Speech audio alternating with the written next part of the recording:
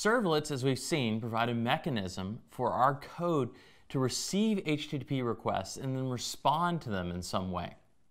So let's take a look at a code segment to begin implementing this video service that we talked about originally, that we want to be able to send commands to add videos, and we want to be able to query the list of videos that have been sent to the server.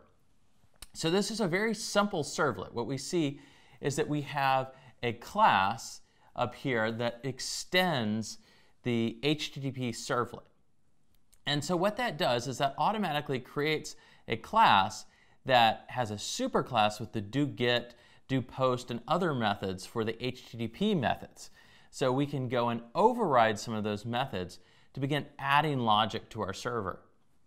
Now, one of the important things, obviously, is this servlet is providing, the parent HTTP servlet class is providing a number of different functions to our class, and we are just overriding certain subset of those functions, like the doGet method, that aren't implemented. So we're just providing extra logic to implement our business-specific things, in this case, the things related to video, that we are layering on top of the servlet framework. So what we've got is we've got a servlet, and then it has a list of the videos that have been sent to the server. Now, this is obviously a very simple example. We're only storing things in memory, so if you shut this server down, the servlet's not going to remember what videos have been uploaded. But we want to start with something simple so that we can build up and understand some of the things that servlets give us, as well as some of the limitations and why we might want to use another framework, particularly the Spring framework, which we're going to talk about later. So we're storing a list of the videos that have been uploaded. And videos are just simply an object that tracks information about a video, its name, its URL, and its duration. So we have this list, and then on our doGet method right here, if someone goes and sends a GET request, what's going to happen is this doGet method on our servlet is going to be invoked. And what we can see is that our servlet, in its doGet method, the first thing it does is it sets the content type. And the idea behind this is the servlet wants to tell the client how to interpret the results it's sending back. And for this case, we're just doing something simple. We're just going to send back plain text. So what we're doing is we're setting the content type to plain text. And what this is the MIME type that's going to be sent back to the client. So when the client receives this, it will know, I don't need to interpret this as HTML, I just need to interpret it as plain text. Similarly, I don't need to interpret this as a video or an image or anything else. It knows exactly what to do with it. And then a little later down in our servlet, what we see is that we are looping through the list of videos that we have in the servlet. And then for each video, we're simply writing out a string that's being sent back to the client. In this case, we're writing back the name and URL of each video, and we're just separating these by new lines. So you'll essentially have a plain text list of the videos that are being currently stored on the server. Now, this is a very, very simple example, and we can see that it's relatively straightforward to go and implement this basic logic for storing a list, looping through the list, and displaying the results to the client, sending them back in a plain text format.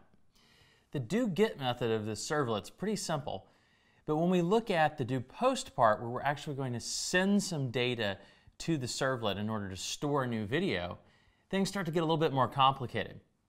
So let's look at the work that we're having to do in this doPost method that isn't ideal and is going to help motivate why we're going to use another framework built on top of servlets that provides us a greater level of abstraction and will help us to construct cloud-based services for mobile devices even faster. But let's take a look at this doPost method to help understand why we're going to do that later.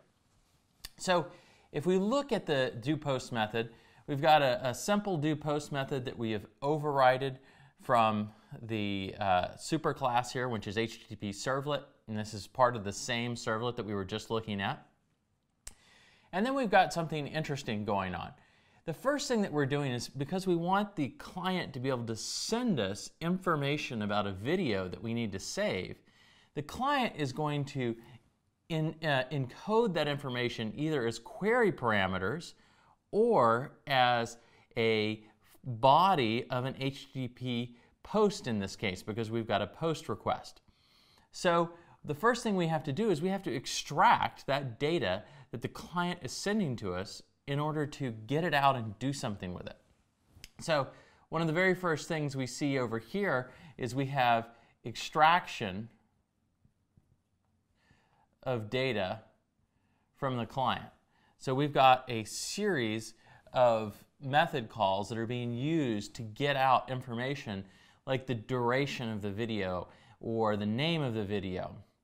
So once we've done that, the next thing that the post does is it actually goes and it sets the content type of the response, because we want the client to know that we're just going to send plain text back, just like we did in the do-get method, and we don't want it misinterpreted. We're going to send a response back that's plain text that tells the client what happened on the server and gives it a little bit more information than just the HTTP response code that we're going to be sending. Now things start to get a little bit more complicated, because we have the situation here where we have to worry about the fact of what happens if the client fails to send a parameter that we're expecting, or the client sends a value that isn't what we need. So for example, we're checking not only for these values not being present null, so if up here when we're extracting the values, if one of those values doesn't exist, if we're asking for a parameter that wasn't provided by the client, it's going to return null. So down here we have to do error checking to make sure that all of those parameters are there. So this is error checking. We got to make sure that the client sent us all of the information that we actually need. And if for some reason the client failed to send us a parameter that we need to tell the client about that. We need to have an error code sent back to the client, and we need to have an error message sent back to the client. So in this case, we're sending back the 400 status code, the 400 response code, which tells the client that its request was malformed. It was missing data in its request that was needed. And then down in the error message, we're just telling it, here is the data that we expected to see in that request that wasn't there. So we were expecting a duration and some other things. And you'll notice that we're starting to build sort of our own protocol on top of HTTP. We're specifying things that we expect, and the client has to know about them, and the client has to make sure that it encodes them into its request and provides them in either the query parameters or the post body. Now, assuming that we get past all this checking, we don't have any empty strings, then we're going to go down and we're actually finally going to start doing some actual logic related to the video. That is, we want to create a video with the data we've been given, and then we want to add it to the list. But even when we get down here, we've still got a little bit more error checking to do and some conversion. So if we see here, one of the things that we're having to do is we're having to actually go and take this string that was extracted up here for the duration, because all of these parameters are being sent as strings in the HTTP request, and we have to convert it into the native type. In this case, we have to convert it into a long, which is what we expect in Java to have. So we actually have to do the parsing and extraction of that long before we can do anything else. So this is going to be a data type conversion that we're doing. And this adds a little bit more complexity to what we have to get done. On top of this, all of these things are then being extracted, and once we finally get all of this data out of the request, this simple process, or what should be a simple process of getting all this data out, once we finally do that, then we actually go and construct the video that we want to store in memory in this list. And then finally, only down at the very end, do we get to actually do some real logic, and we can actually create and add the video, in this case, to the list. So it took us a whole lot of work to extract parameters, to error check the parameters, to convert them to the correct types before we could finally create an object that we needed to and do something with that object. And then finally, we tell the client, hey, good job, you did, it worked. We got your video, we've added it to the list of videos that's there.